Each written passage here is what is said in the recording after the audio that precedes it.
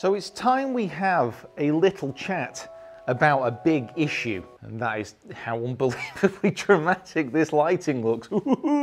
Today we're going to be looking at a golf ball which gently raps against the death bell of golf. Yes, that's slightly dramatic, but please stick with me. So this is a Callaway Chrome Soft X LS. This is a premium golf ball from Callaway which costs, and it's been brought out to sit alongside the Chrome Soft and the Chrome Soft X. Callaway done something very simple here. The XLS spins less than the X, and that's about it, really. Now you may think, Pete, that is a very subtle difference, and well, you'd be right. The XLS, like many modern golf balls, is a 4-piece construction. And what the golf ball is designed to do is when it's struck with softer shots, so around the green and pitches, the ball will spin more. But when it's hit hard, the inner cores compress and trampoline that ball out towards the target. So it launches high, it spins low. And it's that combination which is allowing some of the best golfers in the world to propel the ball gargantuan distances, further than the ball has ever been hit before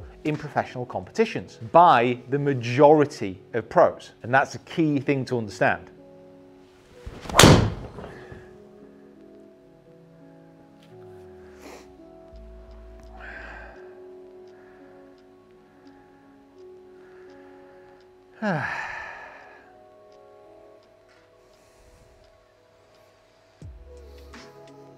Now with the driver, one of my issues is I often spin the ball a little bit too much. So over the last few days, I've hit a lot of drivers, but 20 of which I would consider to be decent strikes. And my average backspin was about 16 to 700 revs per minute backspin. Now that's not a lot. If you get the ball launching at say 17 degrees with 1700 revs of backspin, you're going to get a good amount of carry, and when that ball lands, it's not going to be spinning, it's going to be bounding down the fairway. Now, the first question I want to ask is, are you personally actually bothered about the ball going further? Yes, I'm talking about professionals, but I'm also talking about your everyday golfer as well.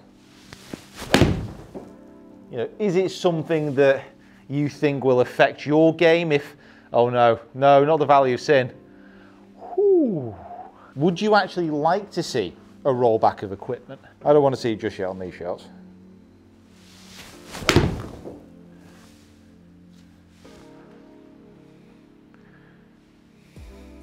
I need more distance. I'm desperate to get into the valley of sin. Or are you someone who actually watches the golf and likes to see that ball be hit as far as possible? Certainly Bryson's show that he put on at the Arnold Palmer Invitational was pretty special.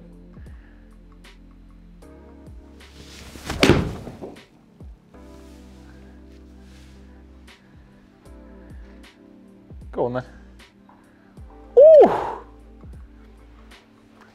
Take that one. Yesterday I actually tested the Chrome Soft X LS against a Pro V1 on some 100-yard wedge shots, and the difference in backspin was only 500 revs. And it just shows how incredible golf ball technology is, that you can get a ball that stops so quickly and spins so much on a wedge shot, and yet when you hit it with the driver, it just flies so far. It's incredible, it's amazing engineering, but at the same time, it's only going to keep going. A lot of goings in there, but I think you know where I'm going with that. So the Chrome Soft X LS, brilliant ball, absolutely fantastic, does exactly what it says on the tin. Rolling back equipment is a complicated subject, and you can split it into many different categories, but I'm just going to split it into pro and amateur. Now I'm sure many people have seen by now Bryson DeChambeau absolutely pulverizing driver at the Arnold Palmer Invitational on his way to a only one-stroke victory. However, it was incredibly impressive to hit it that far over such a big dogleg, to minimize a par 5 into really an easy par 4. And if he'd have actually gone straight for the green, I think everyone is agreed that he could have made the carry. It was amazing what he did, and the crowd there and everyone around the world really as a golf fan was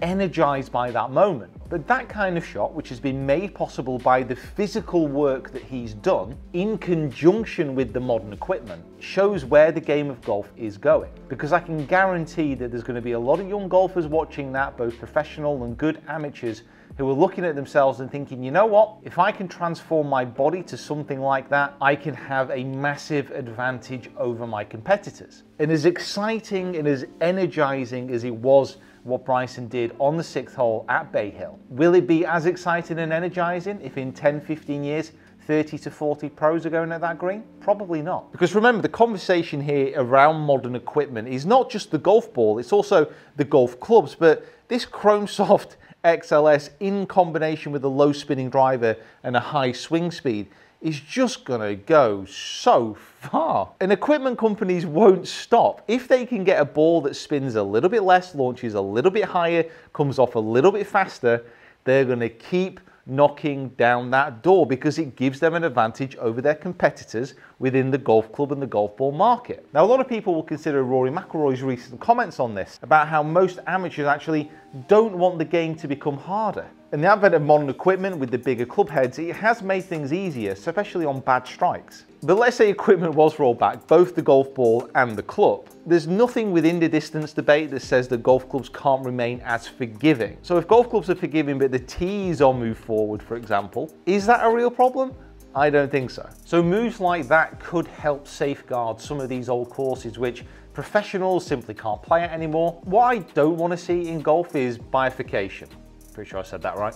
Which will see professionals and amateurs using different equipment. I think one of the very best things about golf is that you can play the same equipment as the pros, you can go to the same courses as the pros. So you watch it on TV, you watch it online and you think, oh God, it'd be good to play there, and then you're out there, you're playing it. I think that's great. And I don't want you to think of me as someone who would sit on the balcony of a clubhouse overlooking the links, glass of wine in hand, and complain about how modern equipment is ruining the age-old traditions of this great game. If you've watched my content recently, you will know I absolutely love smashing driver as far as possible. But I also understand that to keep many of the best courses that we have and to really bring a little bit of skill back into the game in many respects, something does have to change. So by skill, I mean playing a variety of shots.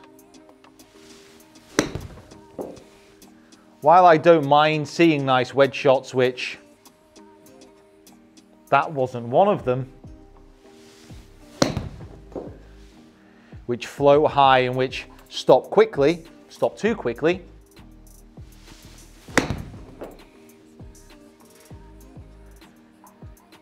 It's also nice to be able to see shots with a lot more variation, the ones that run along the ground, the ones that curve much more in the air, balls where you can generate a lot more backspin. Hitting the ball a long way is a skill, there's no doubt about that. But I think golf can be a lot more fun when it's played sometimes along the ground and not just up in the air. So get down into those comments below. Let me know what you think. Is this the time to actually start the rollback of equipment before it gets way too far down the road? It may already be too far down the road. Do you not care? Do you think we should just keep going until we just get balls which are being blasted 500 yards? I net out on thinking that golf needs a few more different elements of skill being brought back. That some of the older golf courses do need to be safeguarded. So we can enjoy the very best professionals playing them, but also we can enjoy playing them for the true original test that they were designed for hundreds of years ago. But in the meantime, I'm going to use every advantage that I can in the rule book and use these low spinning balls, use these low spinning drivers. That golf ball is unreal. It does exactly what it says it will do. Interesting. Okay, subscribe to the channel if you haven't already. It really helps the channel out. I would absolutely love it if you did so. Make sure you get down into those comments. Follow me on my other social media platforms as well. I will see you down here next time.